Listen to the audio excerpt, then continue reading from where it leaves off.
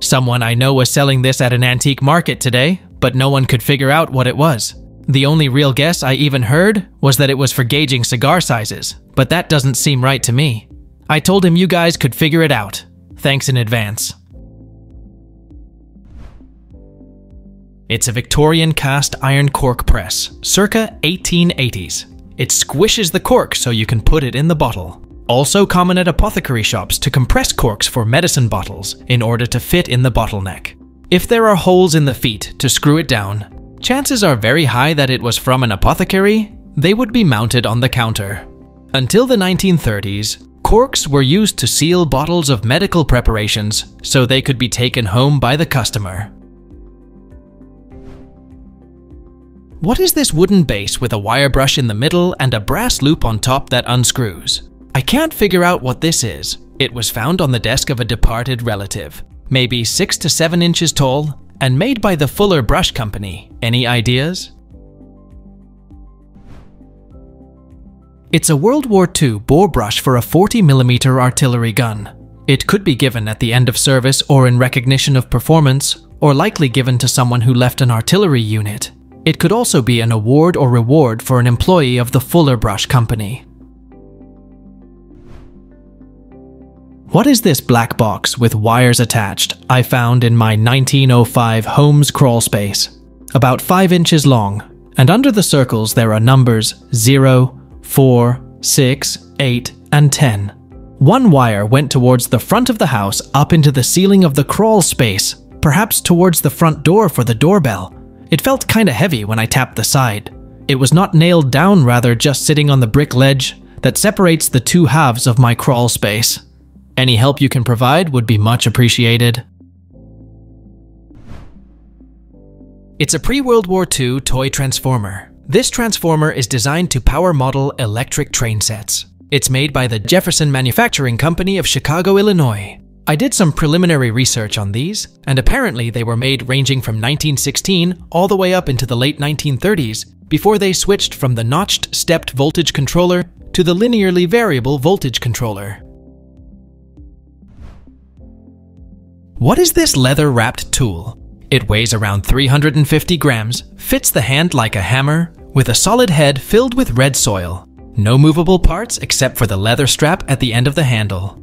I bought it at a thrift shop, but no one knew what it was. It is covered in leather on both the head and the handle. The head looks sewn together from several pieces of leather, and the handle looks glued together from one piece of leather. The leather is cracked in some places, but otherwise in good shape. It's heavy and makes no sounds. Any ideas? It's a Native American drum beater. The circle with a cross is a pretty good match for a medicine wheel, a popular pan-Indian or New Age symbol. The red soil could be red ochre, a material or symbol in some Native American or New Age religions. What is this copper-colored metal disc? The text on the casting reads, "Together molding a better world." It measures about 5 inches across and weighs about 150 grams. We found this discarded near a union building in the UK. With an unknown age and definitely metal. We would be fascinated to know if anyone has an idea what it is, why it was made, what for, and if any others exist. We are absolutely clueless. Thanks. "Together molding a better world" is Yuri Gagarin's quote. Yuri Gagarin, a Soviet pilot and cosmonaut, was invited to Manchester in 1961 on a trades union-sponsored tour aimed at promoting economic cooperation between the East and West. Gagarin delighted his audience at the union offices by declaring that he was still a foundry man at heart. Presented with the honorary membership of the Foundry Workers Union and a medal bearing the hopeful inscription, "Together molding a better world." I wonder if this was a practice item for the medal that was made, or a decoration for something related to the visit. Ties in with it being the Foundry Workers Union. What is this wooden pot-like container that has 6 spouts and a lid? About 6 inches wide, and was acquired at an auction in the 1980s. We already knew it was old back then, but we were not sure what the object was. I remember my dad saying something about it being used on dairy farms. Any ideas? It's a grole, commonly referred to as a friendship cup. It is encircled by a number of separate drinking spouts, one for each user. The number of spouts depends on the size of the object. Small friendship cups may feature 4 spouts, which could grow up to 12, or even more. Traditionally, a grole is used to serve a hot drink, comprising a base of black coffee to which are added a variety of liquors. This is local to the Savoy region of France and the adjacent Aosta Valley region in northwest Italy, and is usually available and enjoyed after dinner. What is this mini telescope-looking device with a hatch on top? The main tube is 350 millimeters long with a 35 millimeters diameter. The other end of the tube has an 80 millimeters diameter graduated wheel with the markings degré, sucre, and albumin. It's sitting on a heavy tripod made in what seems to me to be cast iron. The tube contains at least 2 optical elements, one near each end of the device. It also has a hatch that can be opened to give access to the inside of the tube. Any idea what this is made for?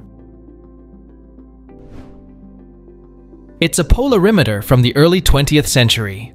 It is an antique instrument used to determine the concentration of sucrose and glucose in raw materials and food products based on sugar.